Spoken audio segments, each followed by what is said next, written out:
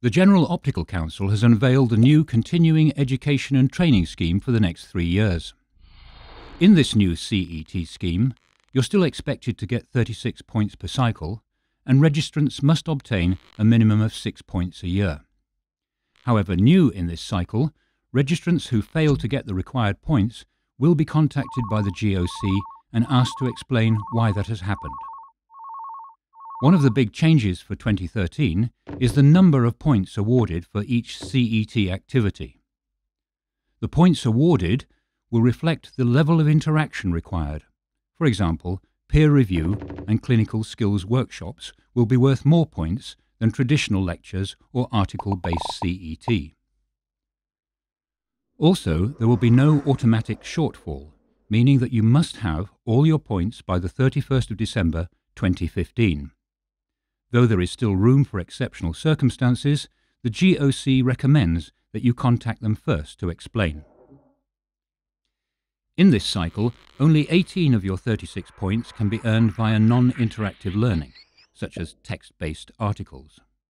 The GOC is allowing practitioners who have difficulties attending events to gain interactive points through new distance learning modalities, but these have not been formalised yet. The GOC is working with CET providers to try and ensure that all registrants can have access to sufficient continuing education and training. Within the new scheme, everyone must achieve at least 1 point by peer review.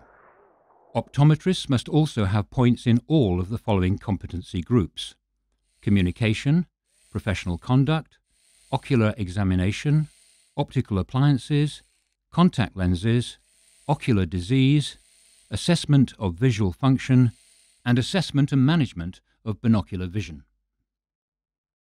A CET activity can be approved for more than one competency group and will be advertised as such, which means that you don't need to do a separate CET activity for each competency group. Dispensing opticians must achieve points in communication, professional conduct, ocular examination, optical appliances, contact lenses, low vision, refractive management, ocular abnormalities, and pediatric dispensing. Contact lens opticians must achieve half their points in contact lens-specific CET, and at least 1 point from a contact lens-specific peer review activity.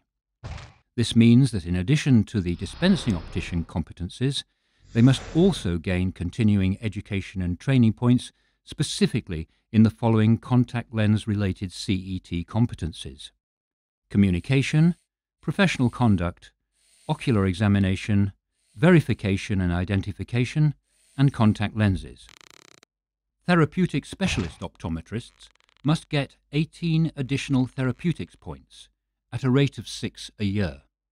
They must fulfill the following competency criteria: clinical and pharmaceutical knowledge, establishing options, communicating with patients, prescribing safely, prescribing professionally, improving prescribing practice, information in context, the NHS in context, and the team and individual in context. The aim of all these changes is to ensure that no practitioner becomes professionally isolated. Indeed, the changes are designed to get you interacting with other practitioners within your field, to remain up to date with each other and with the profession as a whole. And in turn, you will build confidence in your own knowledge and skills, and your patients will benefit by receiving the highest standards of clinical care.